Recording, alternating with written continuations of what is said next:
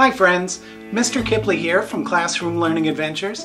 In a minute we're going to say the Pledge of Allegiance, but I want to talk about what it means first. So don't stand up yet, we'll just take a look at the words. I pledge allegiance to the flag of the United States of America and to the republic for which it stands, one nation, under God, indivisible, with liberty and justice for all. Sometimes we just say these words without really thinking about what they mean. When we pledge allegiance, that means that we are promising to be loyal. We are promising to do our best for our country. So, what do we pledge allegiance to? Do we pledge allegiance to the president? No. Do we pledge allegiance to the Congress? No. Do we pledge allegiance to our state or our school? Or the group of friends we hang out with on the weekends? No, we pledge allegiance to the flag of the United States of America and to the republic for which it stands. Do you know what that means? The republic for which it stands? That's our country, the United States of America.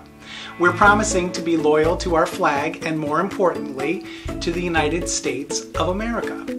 Let's take a look at our beautiful flag. 13 stripes, 50 stars, red, white, and blue. Each part has a special meaning. The stripes represent the original 13 colonies, and there's one star for each state. The American flag is the symbol of our country. So who does it belong to? It belongs to all Americans, right? Now it is a beautiful flag, but what if we were to change it up a bit? Should we make the stripes green? No? Okay. Hey, everyone loves pizza. How about we put a pizza on there? No? Okay. What if we put someone's picture on the flag? How about my friend Bob? Should I put Bob's picture on the flag? Bingo! No, of course not. Bob's a nice guy, but we don't pledge allegiance to Bob, do we? We pledge allegiance to the United States of America. Oh. Sorry, Bob.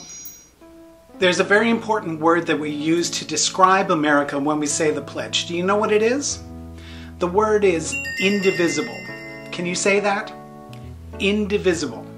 That means that we cannot be divided. We cannot be pulled apart.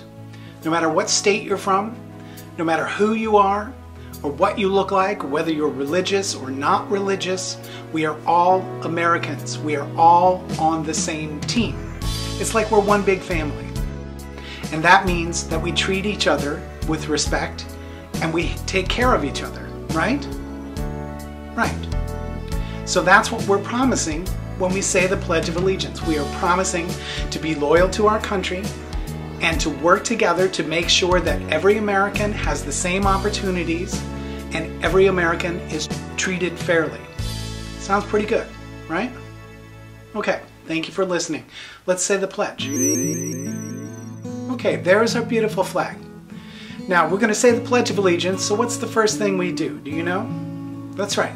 We stand up. So, if you're able, I want you to quietly stand up. Quietly. Okay?